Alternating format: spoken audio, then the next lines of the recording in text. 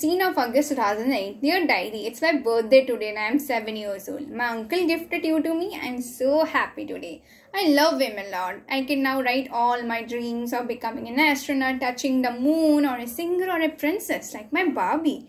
She is my favorite and also my role model. Life is so great. 1st of September 2013. Dear Diary, I'm sad and angry today. My best friend forever betrayed me. She took Neha's side even though it was her fault. She has become her best friend now. Neha is so cruel. She even stole my notebook. No one ever listens to me, not even mom. But uncle did. Probably. 20th of October 2015. Dear Diary, I saw Hana and Virat smoking today with the other classmates. They invited me there and asked me to try, but I didn't. They took out some powder, smelled it, and told me how great it made them feel, how fast it made them heal. I remember it pulling me closer, but something in me told me to run away as fast as I can. I think I need to change my friend circle. Mom says good grades can come only if I make good friends who talks only about studies and no enjoyment.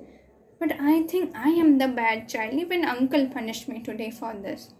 30th of October 2016. Dear Diary, Ahad broke up with me today. I loved him a lot.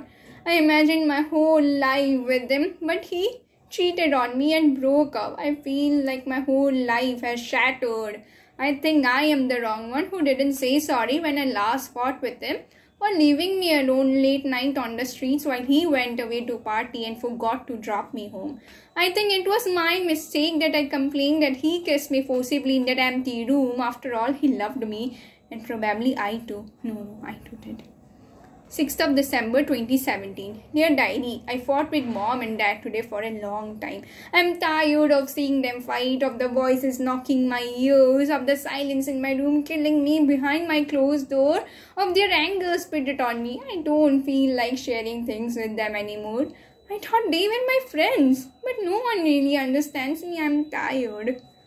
26th of January 2019. Dear Diary, I feel jealous of the people online living their life on Instagram. It feels like their smiles, their beauty and their brains are not in my program. Each moment I scroll, I see their smiles plastered on my head, while I feel trapped in the borders I can't even see. Each like I tap on my phone feels like the heartbreak of Juliet, but not with Romeo, but herself. With the pimples of my face not matching the standards of the list, with the filters hiding the dark circles I'm too scared to carry, with my vagina bleeding, not making me complete goals I planned, unlike her, the superstar influencer on Instagram. I feel scared to be me in this world without faces but paintings and filters, whose crown shout out loud that I am not beautiful. 23rd of February 2020. Dear Diary, it's been 3 days since I got my 12 grades and JEE scores.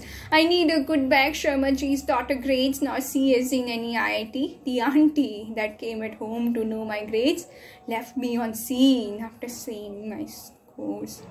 After spreading it all, everyone now knows that I am a failure. I don't really know how I feel, but with the silence roaring, I don't know how long will I last to see the next sunrise. I looked at my wrist and remember the years I spent alone being lonely. Cuts, bruises, marks, giving me testimony of the traumas, the endless nights I spent preparing for the biggest competitive exam, whose crown meant winning the apple of the eye of my parents, the society, and probably me. Whose crown meant not being a failure. Not a single tear of mine dropped on the ground. The demons of my sleep paralysis now even couldn't make me cry. Leave me alone in my room in the dark. This is where failures belong. Wait, do they even deserve to live? The distance from my terrace looks high enough to kill. No, I'm not depressed. It's a thing that happens to elders, not younger people like me. No, I'm not depressed. 30th of March 2021. Dear Diary, it's been a month since I got diagnosed with severe depression and anxiety. I shuffled through the pages of my diary of the years I spent in laughter. Maturity has finally hit my brain. But I don't like who I have become, the numb soul without heart, who feels nothing but pain. I don't know how many demons I had lived with, but no one should really know. Right behind this I am fine of mine when asked how am I. And the uncle who I thought to be close got arrested today for molesting 15 years of my childhood. But mama, don't waste your tears, it wasn't my fault.